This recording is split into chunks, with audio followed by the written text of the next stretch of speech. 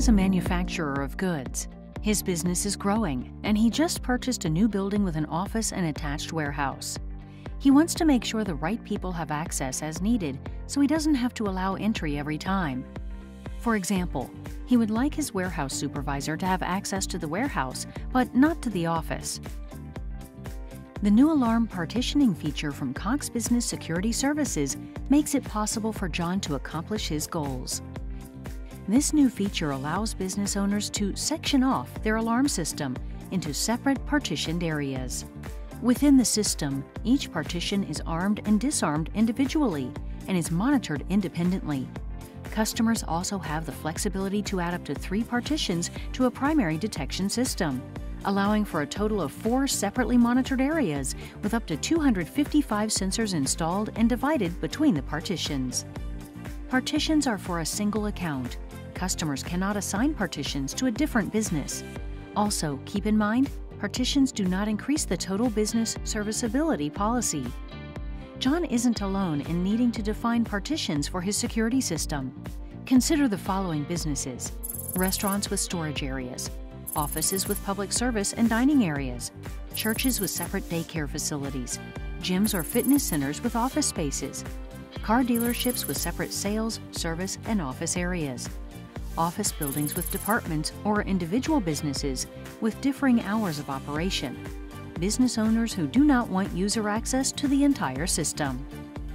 Panel users can be assigned arm/disarm permissions for 1 or more partitions, so John can have a partition for his warehouse and office. If he wanted an additional partition to secure his personal office apart from the main office, he could do so with a 3rd partition, since he has the flexibility to have up to 4 separately monitored areas. John can also assign his office manager access to only the single office partition, but can assign his operations manager access to both the office and warehouse partitions. In the event John needs to grant temporary access, he can do so to 1 or more partitions. Let's take a closer look at the user experience. With this new partitioning feature, customers can access partitions from the portal, the Cox Business Security Solutions mobile app, or the panel in their office, based on the security rights established for them. The process to add users is the same, and there is now an additional option to assign by partition. Panel users can be assigned to 1 or multiple partitions with permanent, temporary, or timed access. With up to 4 partitions and 255 sensors, things could get confusing. We've made it easy for customers to customize their system by applying custom names to their partitions and sensors, which allows for easy identification within the partition assignment. Users set up partition and sensor names on the portal and can view them on the portal, panel, or mobile app.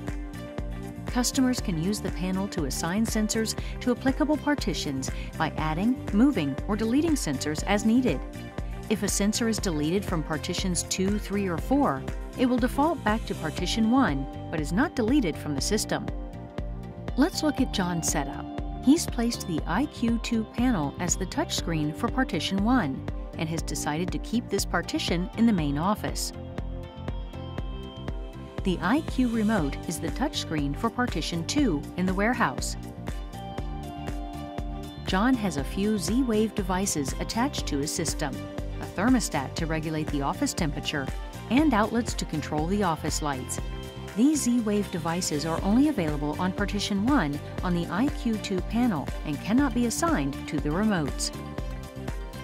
Cox Business Security Services' new alarm partitioning service adds layers of flexibility and convenience for our customers to provide secure access to the right people when they need it.